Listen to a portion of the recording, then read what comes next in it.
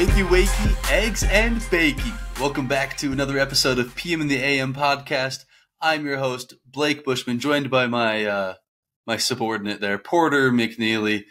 And each week, we strive to bring you a half hour of humor, going through things we found online, whether that's making a bracket out of the worst cartoon characters that would be in a fight, or giving you tips on white elephants, because that's what's coming up on this week's episode, and I am looking forward to it. But first, before we get into anything, I gotta ask the man himself, Porter, how are you doing?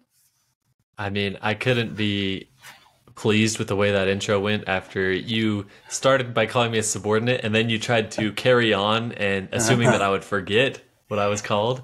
I didn't forget, and usually, if you've listened before, I always say, great compliments about Blake when I'm introducing him when it's my turn, and to be called subordinate. I mean, that was pretty savage. That was a pretty rude way to start off this Christmas season.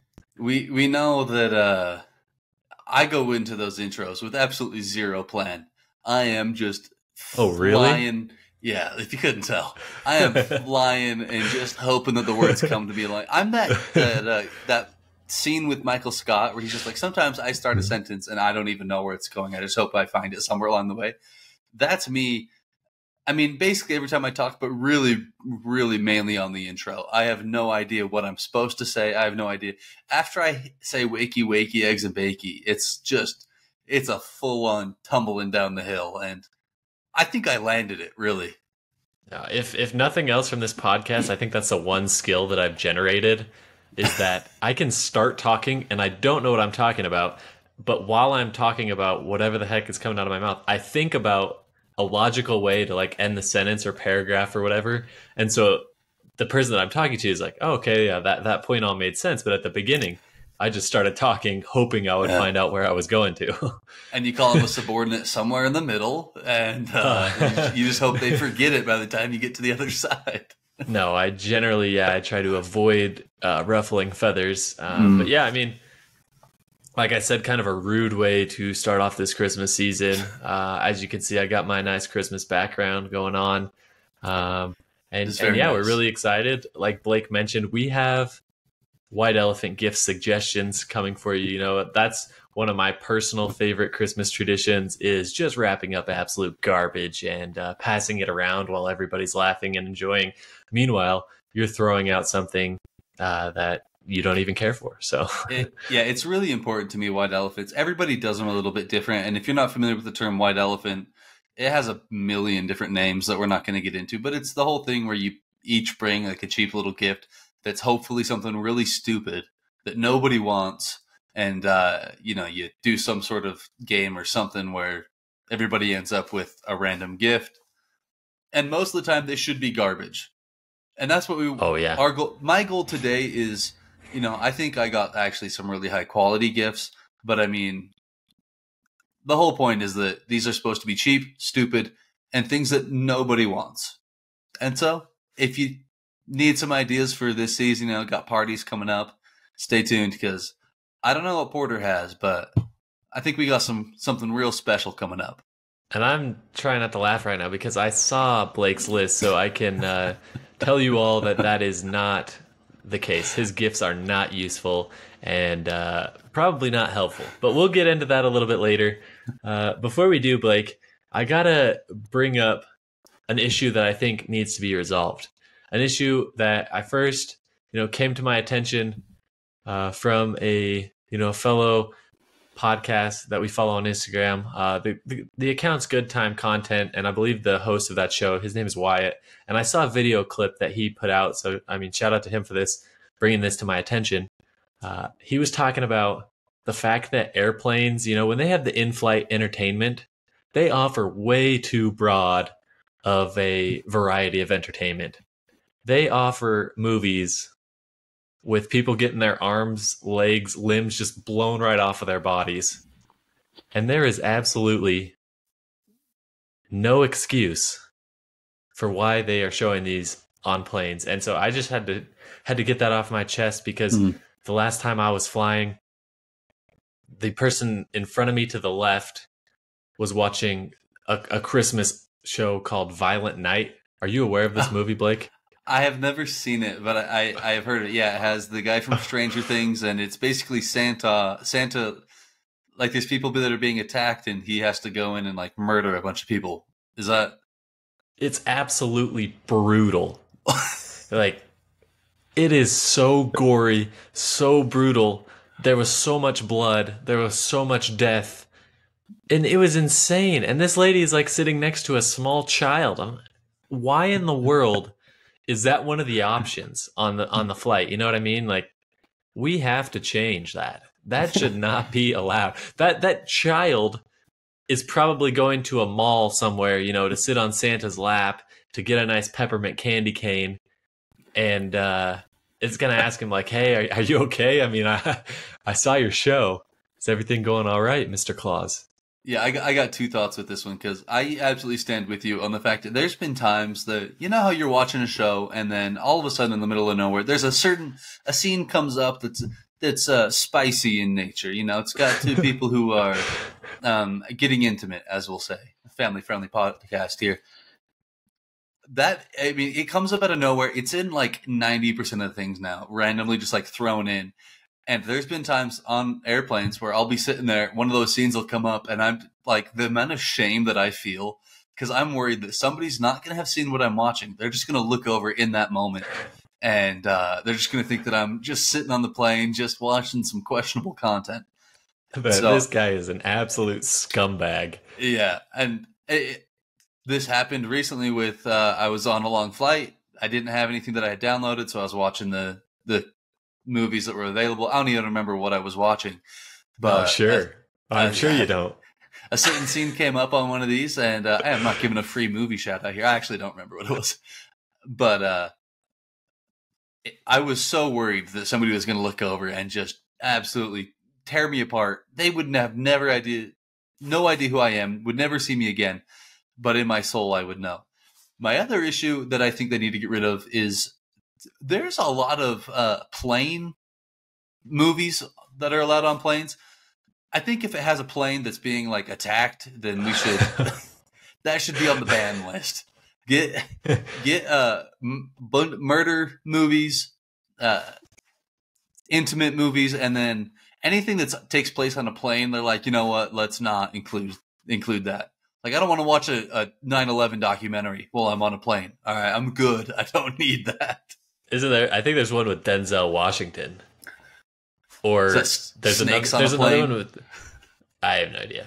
But I think that's about or the one with Tom Hanks where the plane goes down into the river or something like that. I think I'm all for that. Make the journey more intense. You know what I mean? Like, if you want to really be living it. They got to sync it up. You know, when you go to like Disneyland or something, they have the movie theaters or the screens that like chairs react and vibrate depending on what's happening in the movie. They got to figure out a way to sync it up with whatever's happening in the movie. The plane kind of just, you know, a really intense part. Let's have some turbulence going on. Dude, I've got to tell you, have you ever been to a movie theater with the D-box seats? That's what you're describing. But have you ever had that opportunity? I have not. No, I mean, do you count the Bugs Life thing at Disneyland? Because I have done that. I mean, is that that's similar, except for at D-box, you don't feel anything crawl across your back. When we did go to the Disney World and that happened, it did catch me off guard still. But you have to go watch an action movie in the theaters in D-box because you feel like you're driving the car down the streets. You're going back and forth, and I mean, we went to Creed, too. We went to Creed, and we were getting punched in the seat. Like, boom, boom, boom. Every time it punched, it was an amazing experience. You know, I'm just imagining there's little arms that come out of the chair, and with every punch, it just starts hitting you in the face. No, fortunately, we are not taking sucker punches to the face or kidneys or anything like that, but it does enhance the experience. So I mean, I gotta recommend that to everybody that you go try D-box seats, no matter what movie you're seeing. Do they offer them in like regular movie theaters? Is that there's usually like one row, but if you go on the Tuesday, it's still the same price as the regular seats. So that's I'm gonna have to look into this, and then I'm just gonna go waste it on something like a Disney movie. Oh yeah, exactly. Yeah, we went to the first one we saw was Uncharted. with Tom Holland. Terrible movie, but very enjoyable in the D box. So, I mean, 10 All out of right, 10 recommend that. we'll have to give it a whirl there. Shout out to D Box apparently. But I do think, like, tying this all back together, if a first class seat had D box, I would be Ooh, I would be see, more now that's enticed interesting. to waste $1,000 on a 2-hour flight or whatever the heck they charge for first class. That makes things a lot more interesting because yeah, I mean to me, like I'll be uncomfortable for even a long flight if it's a 10-hour flight, let's say, and now I'm a little uncomfortable. My knees are on the other side of my head, like whatever. But if I'm able to enhance my viewing experience for 10 hours, now we're getting. You know how many movies I'd be cranking out? It would just be on. I'd be like, hey, pull up your most intense action scene here. Hit some turbulence. Let's really get this thing moving. Oof. Oh, that's a good point. It definitely would enhance the experience. I guess maybe turbulence could do that naturally. Luckily, I've been fortunate to not have to experience too much of that in my time flying. But yeah, definitely. Have you ever seen a video of anybody that's like in some real turbulence on the plane? Yeah, I've seen a video where people are seated normal and they hit like a pocket of air. Do you even know what turbulence is? Because I don't. But anyway, they're not wearing their seatbelt. It's a really big bird landing on the plane. Okay, that was a terrible take. It's got to be something to do with science, at least. But anyway, these people are just seated. They're the people that just leave their seatbelts undone. Boom, head hits the top of the plane. That's how far up they went. My favorite is when you watch the videos, and there's even like skits on this now where they hit really bad turbulence, and it's like, oh, we're gonna die, we're going down. Everybody starts freaking out, and then like just a few minutes later, it's all calm and fine. And I just have to sit there and think that like that'd be pretty embarrassing if you were just like sobbing, True. And then 5 minutes later it was just like, oh hey, by the way, we're cool. No worries. I think I have told you about that experience before when I was flying in. I thought I was gonna die. Yeah, I think you have. Yeah, I don't know if you shared it on the podcast, but yeah, it happens. It definitely hit the ground, and you're just like, well, that happened. But yeah, I mean, there's people like kind of screaming in that plane, kind of a little emotional, and then as soon as you hit the ground, I think on that flight, people did clap. I do believe, which I know is usually a frowned upon behavior, but if you would have seen the circumstances, they definitely deserved a standing ovation, round of applause. There was a lot of gusto behind those claps on that day. But yeah, I'm definitely not a believer in Violent Night the movie. Not recommending it. It's one of those things. That's how this started. Was with I had Violent to tie Night. it in. Oh, I told man. you I can ramble, but it's like one of those things. Like if somebody's watching something like that, your vision is just gonna like automatically like kind of linger over there, and I hated it. Just watching Santa Claus get stabbed, like that was brutal. There was no reason that movie should have ever been made. And then the psychopath at Delta that was like, sign me up, put this on our flight entertainment. It's almost Christmas. And that person deserves to be fired. I'm just waiting for like a little kid just flipping through the channels, doesn't know, like he doesn't really even know how to read, but he sees Santa Claus and he's like, exactly. Oh, I love Santa. I want to watch this movie. And then it's just a crime scene the whole way through. I guarantee it has happened. And that's why I'm standing up against it. That's why I'm starting this petition to change the way we have in-flight entertainment going forward. But I'm glad you let me get that off my chest, Blake. That's something that's been bothering me ever since. And I'm looking forward to getting into some white elephants. So let me go ahead and share my screen. And I believe your white elephant selections are going to be up first. So let's take a look what we got here. All right, so I'm going to start off here with something really special. And this actually was sent to me, so shout out to our listeners always sending us stuff. We appreciate it. But I saw this and I knew I had to share it. Because this is, I mean, it says it right there. It's a perfect stocking stuffer. And it is petrified dinosaur poop. I don't know if you ever went to the local dinosaur museum that's near where we're at, but I remember as a little kid, I don't remember anything else about that museum other than the fact that there was a 6-foot long dinosaur turd And I thought that was the coolest thing because I imagined that trying to go down a human toilet and just clogging the entire thing. I don't know if you ever went to the local dinosaur museum that's near where we're at, but I remember as a little kid, I don't remember anything else about that museum other than the fact that there was a 6 foot long dinosaur turd. And I thought that was the coolest thing because I imagined that trying to go down a human toilet and just clogging the entire thing. Yeah, I'm glad you brought this up because this was my next point. Is I've seen that, and looking at the size of these and the fact that they're only $10, I have to believe these are pretty small. And I'm almost certain that this is not dinosaur poop. That's a good point. The description says petrified dinosaur poop. First of all, I don't think you can get it for $10. I think that something that's millions of years old is going to be more than $10, regardless of the size. And also, I don't think anything that small came out of a dinosaur, unless we're talking like the little itty baby ones. But those don't even count as dinosaurs. Bro, like lizards. Also, why are the paper towels having like residue on them? That's a little sketchy because it definitely shouldn't be wet. Yeah, that's what I'm saying.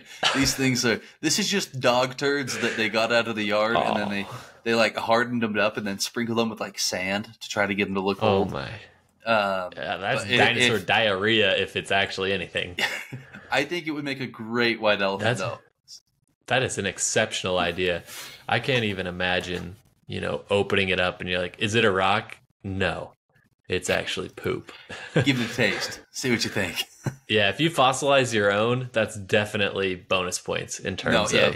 If you can find a way to petrify your own poop, I mean, that's fun. I've had a few that I wish I could have. Oh my That's gosh. for sure. So if anybody figures that out, I'm going to start storing them for the perfect white elephant gift whenever I need them. Yikes. Everybody steer clear of Blake's house. Are you ready to move on to your second one? Let's do it. I'm excited about this one. Because this is one that what in the world? I've wanted to do myself. I've seen this a few times, and people make a shave with me Barbie. So what I would do if this were me, I would buy a Barbie, and then I would trim off some of my own hair. You can choose where that comes from, whether that's head. I got a beard, so maybe I'm trimming that up, and I can throw that on there. For the ladies, if you're shaving your legs and you can somehow capture that, find a way to get some hair and glue it onto a Barbie. And that's a shave with me Barbie. Bonus points if it's your own hair, because I think that makes it way better. If you need to, though, I'm sure you can go to somebody's house that has a dog and just like put some glue on it and roll it around on the couch or something. You could just roll it around in our carpet, dude. Yeah. that thing would be covered. But that is an absolutely horrific idea. And the thing that I was thinking about as you're saying that is, you've heard of this before? Yeah, so this admittedly wasn't my own idea. I just in the past, I think I saw one of these pop up and I was like, oh, I mean, I didn't make these in the picture if you're watching the video. So, yeah, I don't know whose idea this was originally. Shout out to them because it's a fantastic idea. I don't know if it was intended for a white elephant or not. But I think it's a great white elephant regardless. Yeah, that's absolutely disgusting. And, perfect for those people who are going through puberty and are starting to shave. Get them a Barbie. They can shave with them. These ones come with a little itty-bitty razor there. I think that's a nice touch. Definitely a nice touch. Definitely ties the gift together. So, props for this one as well, Blake. I think you did really good. All right, my last one. That's if you're seeing the video, you already know the beauty. But if you're not, let me describe it to you. If you're familiar with the famous painting Starry Night, now imagine in the middle of that, there's a shirtless Danny DeVito holding what it looks like... It looks like a ham. Yeah, I was going to say, it looks like a ham.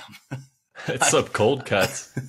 Is this Jersey Mike's commercial? Wherever this came from, this was fantastic. Danny DeVito holding a ham in the Starry Night painting, and it is listed for $10, which I think is an absolute steal. This is perfect for white elephants. They're usually like cheap budget items, and if you show up with one of these, it's going to be a hit. I think that's going to be one that people start to fight over. That's going to be one that passes around multiple steals because it's definitely funny and it's not gruesome. Like body hair on a Barbie. Or petrified poop that's somehow It is shedding gruesome, into the like napkin. shirtless Danny DeVito, but that's Yeah, I mean, yeah, I think him holding up the ham just ties it all in. yeah, it's a And great shout out to touch. the artist who did that because they recreated the Starry Night very well. So Yeah, I should have included their name. I don't remember it. I just took a screenshot of it when I saw this, but look it up on Facebook Marketplace. You'll find it. $10. that was great, Blake. All right, let me take a crack at it. I've got three as well, so let's get right into those. And first and foremost, we have the iPod Nano from 2004, the one that's like an inch thick. That's It's got fantastic. 1,000 songs and working, and it has a case. I just, I'm surprised you could get 1,000 songs on those things. I mean, it says 20 gigs, which in today's standards is pretty small, all things considered. So I mean, we've that's come a true. long ways. But I mean, I think that'd be pretty funny. It's like an old piece of history. Maybe you go even deeper and you get the Palm Pilot. Do you remember those things? Oh yeah, that was the OG. That came out before the iPod, right? I mean, that was I think that was like computers and then Palm Pilot. Like yeah, that was the that first was right handheld there. device. Revolutionized technology right there at the Palm Pilot. If you can find one of those, that's a legit Christmas present. That's not that's not even a white elephant. That's something that somebody's gonna want. That. Yeah, I mean, just imagine like pulling this iPod out though, and you're flipping through your songs. Somebody's like, "How did you even find it? That thing's 20 years old at this point." Palm Pilot's like 30 years old. So Yeah. You are going to have to give them corded headphones, though. I know those are a little bit harder to come by nowadays. But this thing... did the volume not come out of the bottom of this one? I swear that you could just no. crank the volume and no speaker. No, I had the newer version of the iPod Nano, and no volume. No headphones. Does not do anything. So you better... You know what you need to get? Some. The iHome. And you just dock that thing right in your iHome. Everybody had an iHome back in the day. That was everything. That was your alarm. That was your speaker. That was great. True. All right. That definitely wasn't my best work, but for some reason I was just like, I feel like that'd be a good gift. Like somebody would open that up and it'd be a good time. All right. Next we got a grocery store lobster. For this gift, I want you to get a real life lobster living at the grocery store and find a way to keep it alive until the time of the gift. What? And I took some Photoshop grocery liberties. Store are you going to that has lobsters? You've never seen a lobster tank at a grocery store? Not a single time in my life. What kind of that's fake. Bougie bougie friggin' grocery store are you going to that they have live lobsters? Well, in this picture, it's a Sam's Club. I'm pretty sure. No, do you remember the shot. Albertsons? There used to be an Albertsons. I lived 5 minutes from Albertsons. And I went there as a kid, and I would stand in front of the lobster tank for 5 minutes and watch them swim around. So that's how I know there are still not a single. No. You went to Red Lobster, and we're doing that. There is a 0% chance, dude. No shot.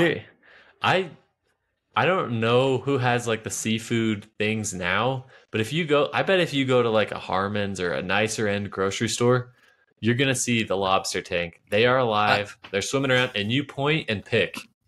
In my 25 years of life, I've never seen this, but I will make a concerted effort next time I go to a grocery store to see if they have an aquarium hidden somewhere.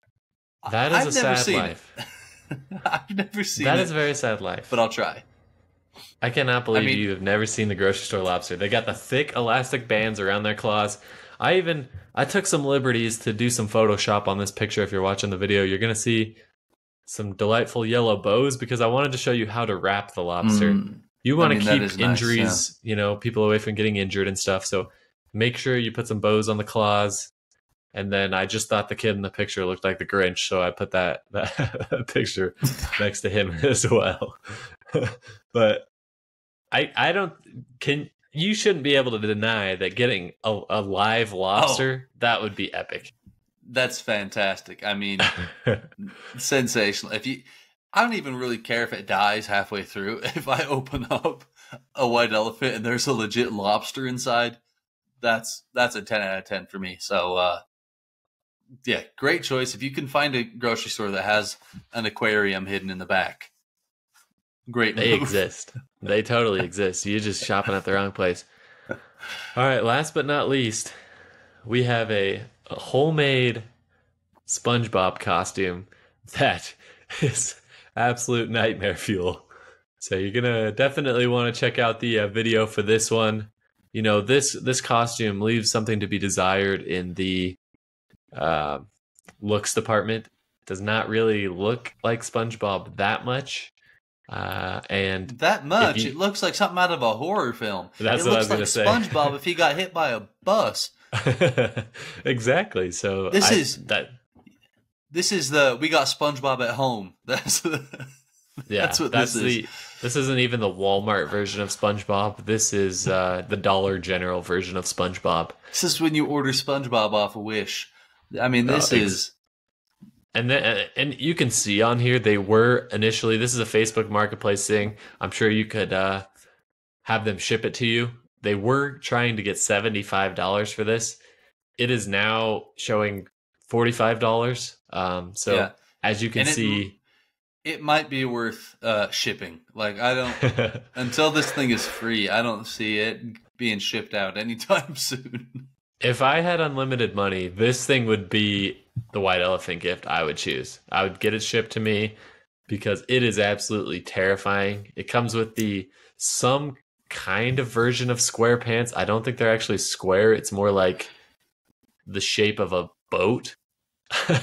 What's that? Like a half circle or something? I don't know. This dude it looks like this guy has the pointiest hips known to man. That's what it looks like. But it is not square at all. It's like if you cut a football in half.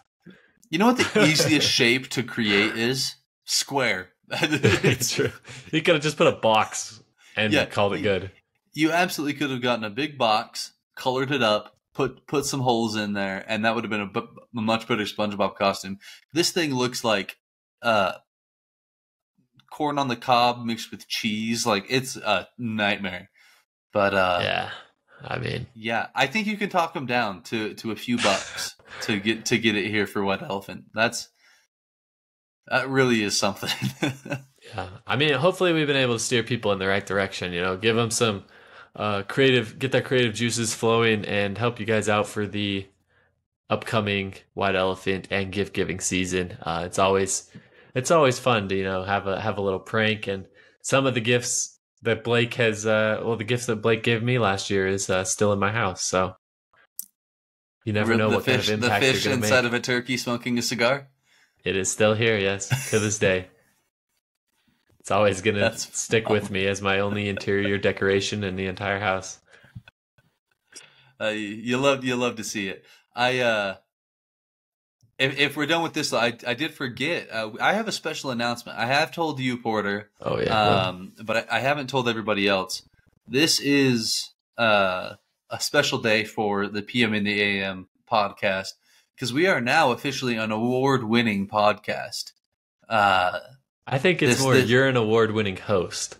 That I'll take that. That's actually much better. Yeah, I'm an award-winning podcast host here.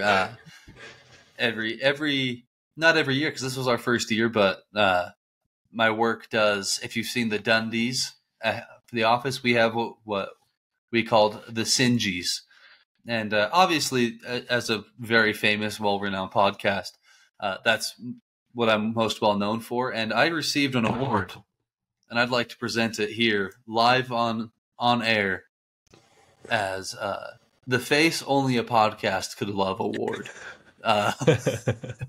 Ouch. Yeah, that's why I took myself out of it. This is a really, really momentous occasion for the podcast here. I'd like to thank our listeners for being along with us so that we could get to this moment. Porter, just know that this is for you as well. You know, I wouldn't be here without you. So really special moment though to have this here. I have to say thank you to my favorite natural gas diesel engine converting company. So yeah, thank you for the notoriety. Thank you for boosting Blake's spirits and probably the listens to this podcast by at least 10 to 15%. So, I mean, congratulations, Blake. Well-deserved award. I see some big ones coming in the future. You know, we could be the 1400th best podcast in Nigeria next year. Yeah, look, we're cranking through the top 10,000s right now. I mean, we're right there in the running. So, hey, Mr. 999 spot, you better watch out because we're coming. I actually think this is our 99th episode. I think actually our next episode will be 100. And so I can't wait to see what you have planned. It's going to be really special. I hate that you say that.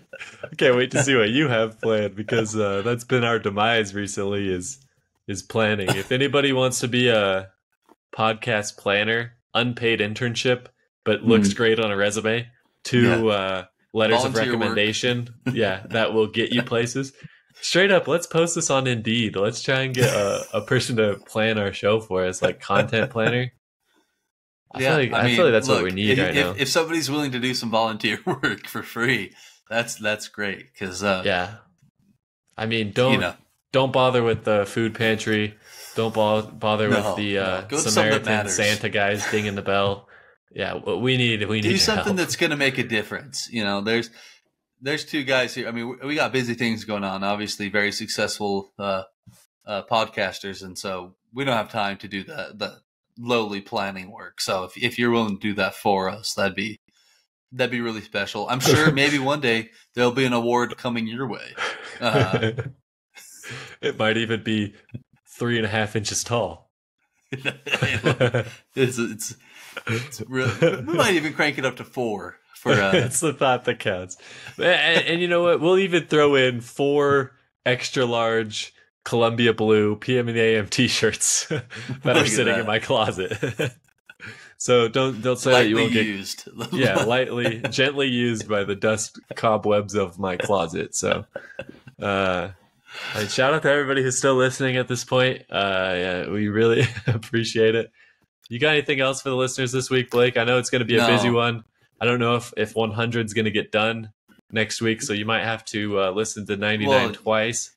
Yeah, I mean, the sets we're going to have to build are going to take at least a few weeks to put together. So, I mean, you've told me a little bit about what you have planned, you know, light shows, there's lasers, smoke. I mean, it seems really, really elaborate. So I'm looking forward to seeing it, but it might take a little bit to get out. So hopefully you're patient with us. Those were the initial plans before the budget got cut.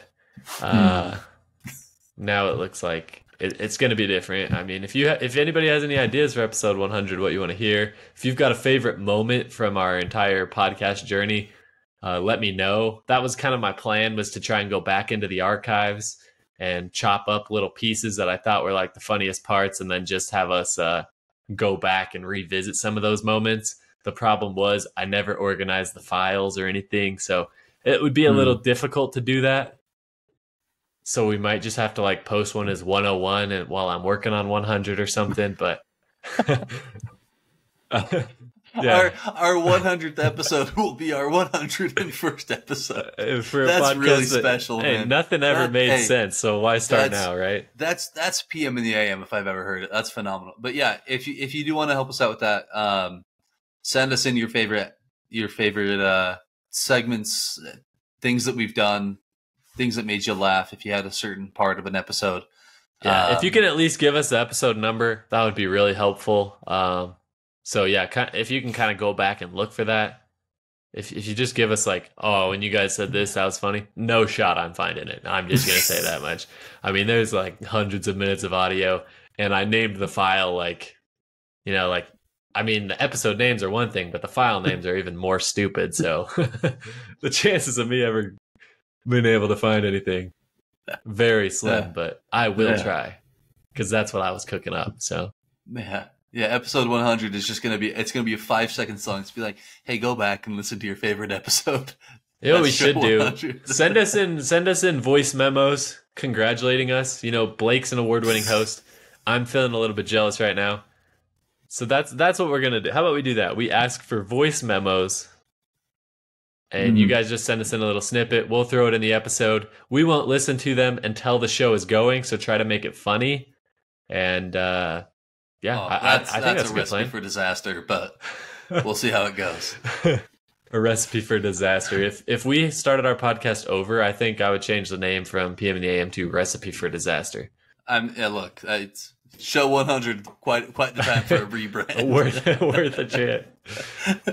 All right, Blake. Well, you got anything else for the listeners this week?